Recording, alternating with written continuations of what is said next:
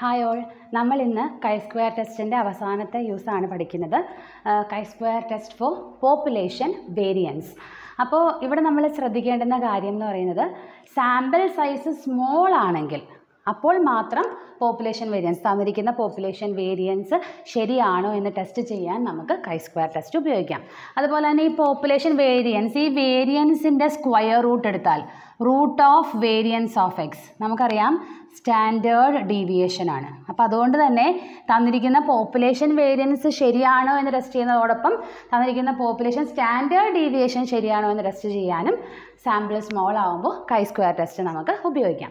പിന്നെ നമ്മൾ പോപ്പുലേഷൻ മീനിൻ്റെ ടെസ്റ്റിങ് പഠിച്ചായിരുന്നല്ലോ, ഈ സെറ്റ് ടെസ്റ്റ്.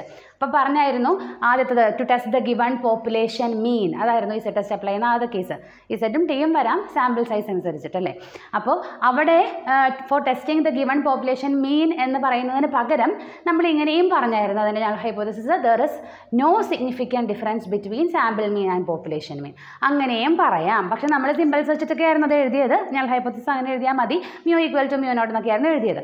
അപ്പോൾ അതുപോലെ തന്നെ chi-square test for population variance, four testing the given population variance എന്ന് പറയുന്നതോടൊപ്പം തന്നെ വേണമെങ്കിൽ ഇങ്ങനെയും പറയാം, to test whether there is any significant difference between sample variance and population variance, അങ്ങനെയും ചിലപ്പോൾ ക്വസ്റ്റ്യൻ പേപ്പറിൽ വരാം. അപ്പോൾ പോപ്പുലേഷൻ വേരിയൻസ് ടെസ്റ്റ് ചെയ്യാൻ എങ്ങനെയാണ് chi-square അപ്ലൈ ചെയ്യുക എന്നാണ് നമ്മളിന്ന് നോക്കുന്നത്. അപ്പോൾ അതിൻ്റെ പ്രൊസീജിയറിലേക്ക് നമുക്ക് പോകാം. നമുക്കറിയാം ഏത് ടെസ്റ്റ് നടത്തുമ്പോഴും 6 സ്റ്റെപ്സാണ് പ്രൊസീജിയറിൽ വരിക. ആൻഡ് ദ ഫസ്റ്റ് സ്റ്റെപ്പ്, എപ്പോഴും ഫസ്റ്റ് സ്റ്റെപ്പ് നൾ ഹൈപ്പോത്തസിസ് ആണ്. അപ്പോൾ ഇവിടെ സിമ്പിൾസ് വെച്ചിട്ട് എഴുതണമെങ്കിൽ അങ്ങനെ എഴുതാം, അല്ലാതെ ഒരു ചെറിയൊരു സെൻറ്റൻസ് ആയിട്ടാണ് വരുള്ളൂ. അപ്പോൾ ഇങ്ങനെയാണത് വരിക, the population variance is, the population variance is എന്ന് പറഞ്ഞിട്ട് ഏത് വിലയാണോ ക്വസ്റ്റ്യനിൽ തന്നിട്ടുള്ളത് ആ വില നിങ്ങൾ എഴുതുക. ഇനി മിക്കവാറും ക്വസ്റ്റ്യൻ പേപ്പറുകളിൽ വേരിയൻസിൻ്റെ വില ചോദിക്കുക, സ്റ്റാൻഡേർഡ് ഡീവിയേഷൻ എന്നാണ് എടുത്ത് വയ്ക്കുക. അപ്പോൾ ഞാൻ പറഞ്ഞു വേരിയൻസിൻ്റെ സ്ക്വയർ റൂട്ടാണ് സ്റ്റാൻഡേർഡ് ഡീവിയേഷൻ. അപ്പോൾ അത് റിലേറ്റഡ് ആണ്. അപ്പോൾ വേണമെങ്കിൽ ഈ നൾ ഹൈപ്പോത്തസിസ് ഇങ്ങനെ എഴുതുന്നതിന് പകരം നമുക്ക് ഇങ്ങനെയും എഴുതാം, H not the population standard deviation is, population standard deviation. Population വേരിയൻസിൻ്റെ notation എന്തായിരുന്നു? പോപ്പുലേഷൻ വേരിയൻസിൻ്റെ നൊട്ടേഷൻ എന്ന് പറയുന്നത് സിഗ്മ സ്ക്വയർ ആയിരുന്നു അല്ലേ, സിഗ്മ സ്ക്വയർ. അപ്പോൾ പോപ്പുലേഷൻ സ്റ്റാൻഡേർഡ് ഡീവിയേഷൻ സിഗ്മ, അതിൻ്റെ റൂട്ട് എന്ന് പറയുമ്പോൾ സിഗ്മ, ഈ സിഗ്മ. അപ്പോൾ അത് എഴുതണ്ട, അത് എന്താണോ വാല്യൂ തരുന്നത് അത് നമ്മൾ എടുത്ത് എഴുതിയാൽ മതി. അപ്പോൾ ഞാൻ ഹൈപ്പോത്തസിസ് എഴുതി എന്താണ്, ദ പോപ്പുലേഷൻ വേരിയൻസ് ഈസ് എന്ന് പറഞ്ഞിട്ട് തന്നിരിക്കുന്ന വില എഴുതുക. അതല്ലെങ്കിലോ the population standard deviation is എന്ന് പറഞ്ഞിട്ട് തന്നിരിക്കുന്ന വില എഴുതുക. ക്വസ്റ്റ്യനിൽ എന്താ ആവശ്യപ്പെട്ടിരിക്കുന്നോ അത് എഴുതുക. ഇനി ഓൾട്ടർനേറ്റീവ് ഹൈപ്പോത്തസിസ് ചില ക്വസ്റ്റ്യൻസിൽ നമ്മളോട് എഴുതാൻ പറയും. ഓൾട്ടർനേറ്റീവ് ഹൈപ്പോത്തസിസ് എന്തായിരിക്കും? ഞാൻ എഴുതുന്നില്ല, the population variance is not അല്ലേ, ഈസിൻ്റെ ഓപ്പോസിറ്റ് ഈസ് നോട്ട്, അല്ലെങ്കിൽ the population standard deviation is not എന്ന് പറഞ്ഞിട്ട് is equal to know, not equal to know, ഇങ്ങനെ എഴുതുന്നതിന് പകരം ഈസിന് പകരം ഈക്വൽ ടു, ഇവിടെ ഈസിന് പകരം ഈക്വൽ ടു, അങ്ങനെയും എഴുതാം കേട്ടോ. അപ്പോൾ ഓൾട്ടർനേറ്റീവ് വരുമ്പോൾ നോട്ട് ഈക്വൽ ടു എന്ന് എഴുതേണ്ടി വരും. ഇനി സെക്കൻഡ് സ്റ്റെപ്പ് എന്താണ്? നമ്മൾ ഏത് ടെസ്റ്റ് അപ്ലൈ ചെയ്യുമെന്ന് ഡിസൈഡ് ചെയ്യുവാണ്. അപ്പോൾ നമ്മൾ പറഞ്ഞു സാമ്പിൾ സൈസ് സ്മോൾ ആകുമ്പോൾ പോപ്പുലേഷൻ വേരിയൻസ് ടെസ്റ്റ് ചെയ്യാൻ ഏത് ടെസ്റ്റാണ് ഉപയോഗിക്കുക? chi-square. So we apply chi-square test, V apply chi-square test. പിന്നെ ശ്രദ്ധിക്കേണ്ടുന്ന കാര്യം എന്ന് പറയുന്നത് നമ്മൾ ആൽഫ കണ്ടുപിടിക്കുക എന്നുള്ളതാണ്. You have to find the level of significance alpha. തന്നിട്ടില്ല എങ്കിൽ 0.05 എന്ന് എടുക്കാം. And also we have to find the degree of freedom, degree of freedom. ഈ സാമ്പിൾ സ്മോൾ ആകുന്ന അവസ്ഥയിൽ പോപ്പുലേഷൻ വേരിയൻസ് ആണ് നിങ്ങൾ കണ്ടുപിടിക്കാൻ ഉദ്ദേശിക്കുന്നതെങ്കിൽ ഡിഗ്രി ഓഫ് ഫ്രീഡത്തിൻ്റെ ഫോർമുല വരിക chi-square n-1 എന്നാണ്. n എന്ന് പറയുന്നത് സാമ്പിളിൻ്റെ സൈസാണ്, അത് -1.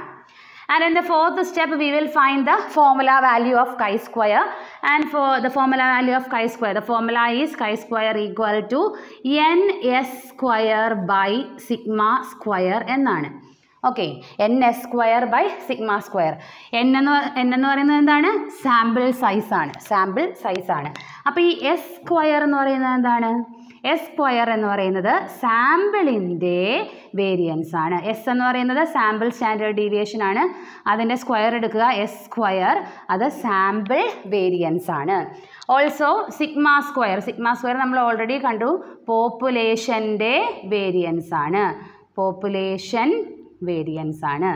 അപ്പോൾ ഫോർമുല കണ്ടുപിടിക്കാൻ ഉപയോഗിക്കുന്ന chi-squareൻ്റെ വാല്യൂ കണ്ടുപിടിക്കാൻ ഉപയോഗിക്കുന്ന ഫോർമുല എന്താണ്? chi square equal to ns square by sigma square. അപ്പോൾ ഈ 4 സ്റ്റെപ്പുകൾ കഴിയുമ്പോൾ moving to the 5th step നമ്മൾ എന്താണ് കണ്ടുപിടിക്കുക? We will find the table value. Table നോക്കി ആൽഫയും ഡിഗ്രി ഓഫ് ഫ്രീഡവും നോക്കി നമ്മൾ കറസ്പോണ്ടിങ് ടേബിൾ വാല്യൂവിനെ എങ്ങനെയാണ് വിളിക്കുക? ടി വി കാണും. ഫോർമുല വാല്യൂവിനെ നമ്മൾ എന്താ വിളിക്കുക? ഇതിന് കാൽക്കുലേറ്റഡ് വാല്യൂ സി വി എന്നും വിളിക്കും.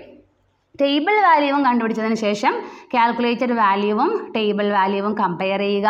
If the calculated value is less than the table value നമ്മൾ എന്ത് ചെയ്യും?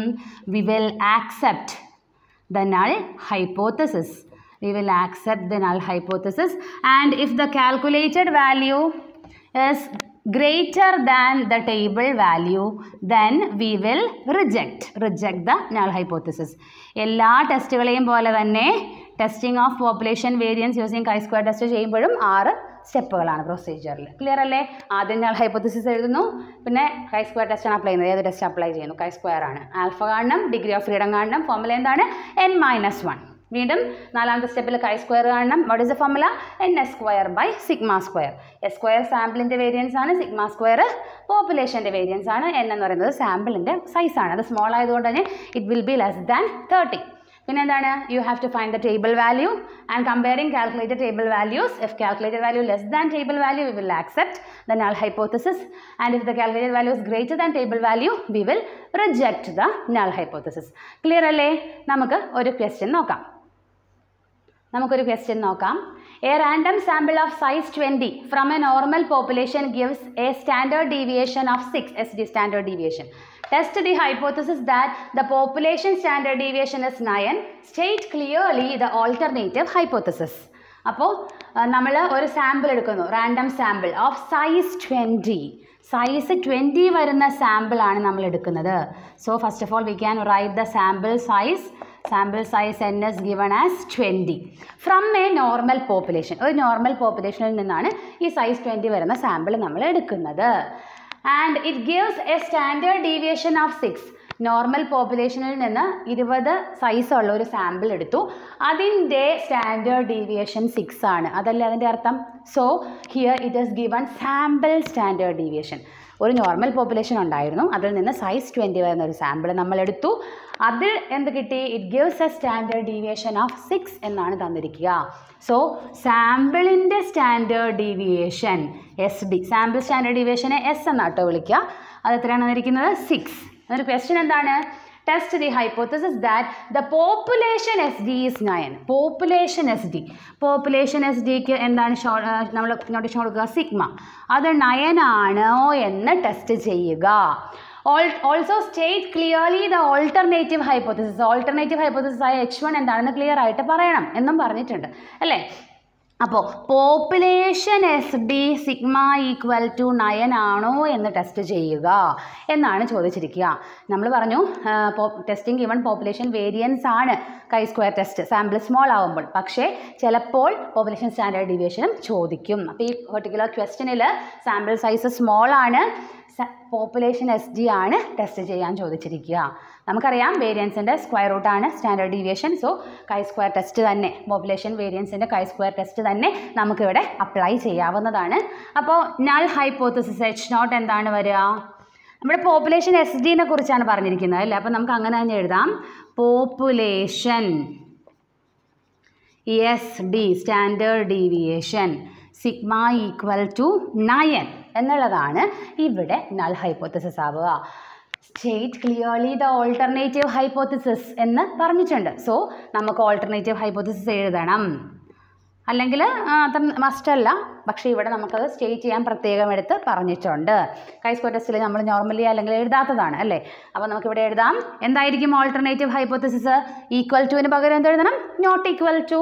So population SD sigma naught equal to 9. Okay അല്ലേ? ഇവിടെ 1 tailed 2 tailed എന്നുള്ള കോൺസെപ്റ്റ് chi squareൽ വരില്ല. അതുകൊണ്ട് തന്നെ ഈക്വൽ ടുവിൻ്റെ നേരെ ഓപ്പോസിറ്റ് നോട്ട് ഈക്വൽ ടു എഴുതിയാൽ മതി ഓൾട്ടർനേറ്റീവ് ആകാൻ. ഇനി സെക്കൻഡ് സ്റ്റെപ്പിൽ നമ്മൾ സാധാരണ പോലെ ഏത് ടെസ്റ്റ് അപ്ലൈ ചെയ്യും? നമുക്കറിയാം നമ്മളിവിടെ പോപ്പുലേഷൻ വേരിയൻസിൻ്റെ chi square ടെസ്റ്റാണ് അപ്ലൈ ചെയ്യുക. So we will apply chi square test. Again, ഈ ക്വസ്റ്റ്യനിൽ എവിടെയെങ്കിലും ആൽഫ തന്നിട്ടുണ്ടോ? ലെവൽ ഓഫ് സിഗ്നിഫിക്കൻസ് തന്നിട്ടില്ല. So we can take alpha as 0.05. Again degree of freedom കൂടി നമുക്ക് കണ്ടുപിടിക്കണം. ഇവിടെ ഡിഗ്രി ഓഫ് ഫ്രീഡം എന്താ വരിക? ഫോർമുല നമ്മൾ പറഞ്ഞതാണ് അല്ലേ പ്രൊസീജിയറിൽ n-1 എന്നാണ് വരിക. ഇവിടെ എന്നിൻ്റെ സ്ഥാനത്ത് സാമ്പിൾ സൈസ് 20 ആണ്. സോ 20 - 1 19 എന്നാണ് ഡിഗ്രി ഓഫ് ഫ്രീഡം വരിക. ഇനി നാലാമത്തെ സ്റ്റെപ്പിലേക്ക് പോകാം. നാലാമത്തെ സ്റ്റെപ്പിൽ നമ്മൾ കൈ സ്ക്വയർ കാണുവാണ് ചെയ്യുക. എന്തായിരുന്നു കൈ സ്ക്വയർ ആണ് ഉപയോഗിക്കുന്ന ഫോർമുല? ns²/σ². ns²/σ². സബ്സ്റ്റിറ്റ്യൂട്ട് ചെയ്യാം. എന്നിന് പകരം എന്നിൻ്റെ വാല്യൂ 20 ഇൻറ്റു s². എസ് എന്ന് പറയുന്നത് എന്താണ്? 6 ആണ്. So 6² by σ². സിഗ്മ എത്രയാണ്? 9 ആണ്. So 9². So 20 into 36. 6² is 36. 9² is 81. 20. അപ്പോൾ 20 ഇൻറ്റു 36 ചെയ്യുക. 720 എന്ന് കിട്ടും. ഡിവൈഡഡ് ബൈ 81 ചെയ്യുക. നമുക്ക് 8.88 എന്ന് കിട്ടിക്കോളും. ഇതാണ് നമ്മളുടെ ഫോർമുല വാല്യൂ. ഇനി നമുക്ക് ടേബിൾ വാല്യൂ കാണണം. ടേബിൾ വാല്യൂ കാണുന്നത് എങ്ങനെയാണ്? ആൽഫ അതുപോലെ ഡിഗ്രി ഓഫ് ഫ്രീഡം രണ്ടും നോക്കിയിട്ടാണ് കൈ സ്ക്വയറിൻ്റെ ടേബിൾ എടുക്കുക. Alpha 0.05 degree of freedom 9. ഈ രണ്ട് കോളവും റോയും കൂടെ എന്ത് ചെയ്യണം? കോയിൻസൈഡ് ചെയ്യുന്ന വാല്യൂ കാണുക, ചെയ്ത് നോക്കുക, ടേബിൾ എടുത്ത് നോക്കുക. 30.144 എന്നാണ് ടേബിൾ വാല്യൂ കിട്ടുക. 30.144. ഓക്കെ. അപ്പോൾ കാൽക്കുലേറ്റഡ് വാല്യൂയും ടേബിൾ വാല്യൂയും കൂടി നമുക്ക് കമ്പയർ ചെയ്യാം. ഇതായിരുന്നു നമ്മളുടെ കാൽക്കുലേറ്റഡ് വാല്യൂ CV. അത് 8.88 ആണ് അല്ലേ. അപ്പോൾ കാൽക്കുലേറ്റഡ് വാല്യൂ എന്ന് പറയുന്നത് 8.88 ആണ്. സോ കാൽക്കുലേറ്റഡ് വാല്യൂ എന്ന് പറയുന്നത് ടേബിൾ വാല്യൂവിനേക്കാൾ ചെറുതാണ്. Therefore, we will accept the null hypothesis. Null hypothesis accept ചെയ്യുന്നു എന്ന് പറയുമ്പോൾ ഇവിടെ എന്താ നമ്മൾ accept ചെയ്യുക? പോപ്പുലേഷൻ SG സിഗ്മ എന്ന് പറയുന്നത് 9 ആണ് എന്നാണ് നമ്മൾ ഈ ടെസ്റ്റിൽ നിന്ന് കൺക്ലൂഡ് ചെയ്യുക. ക്ലിയർ അല്ലേ? That's all for today. Thank you.